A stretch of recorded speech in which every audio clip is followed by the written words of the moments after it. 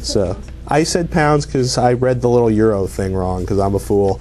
Daniel's got a question for us. OS 10, Is there any word from Apple and whether they're ever going to release their OS 10 to be able to run on non-Mac boxes? Yeah, David, what he said. Please. Hey, you know what? We never would have thought that Apple would have run on Intel, switched from the beleaguered, overstated, lied about performance of the G5 processor. I said it. They lied about the performance, and then they turned 180 degrees when they had to walk away from the whole line of processors. But no, Daniel. One of the reasons OS 10 works so well is because they have a very narrow sort of bundle of hardware to work with. They control that narrow bundle of hardware. They own it.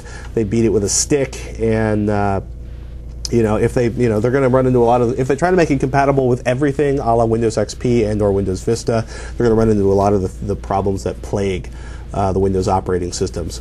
So, Daniel, it could happen, but Apple has never said anything to us about selling it separately from computers. People have cracked it and have it running on different devices on the web, but just because you can get it running on a PC doesn't mean you'll actually have drivers for all of the hardware devices inside your PC. Yeah, so, I don't see it happening anytime soon. But who knows? everything could change. Because, it's not Apple Computer anymore. No, it's Apple Inc. Apple Inc. Ah. Yeah, they're not a computer company anymore.